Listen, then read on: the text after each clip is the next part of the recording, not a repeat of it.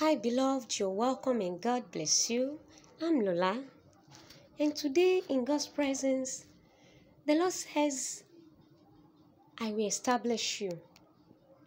Yes, the Lord is establishing His people. This word is for people working under other people.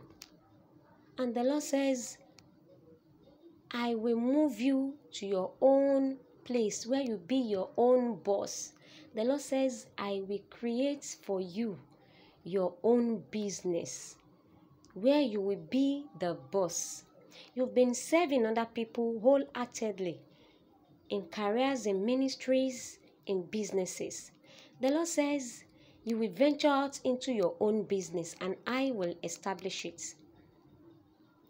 Beloved, after Isaac served Laban faithfully for years, it got to a stage the Lord gave him the instruction to step out in faith, and the Lord established him. God's blessings was on him. The Lord says, I will accomplish everything I've started in you. Right from day one, the Lord will pour His blessings on you. You'll be able to venture into your own business.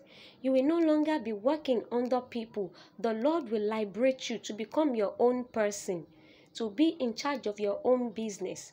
And the Lord will lead you as you go. And His blessings will accompany you as you go.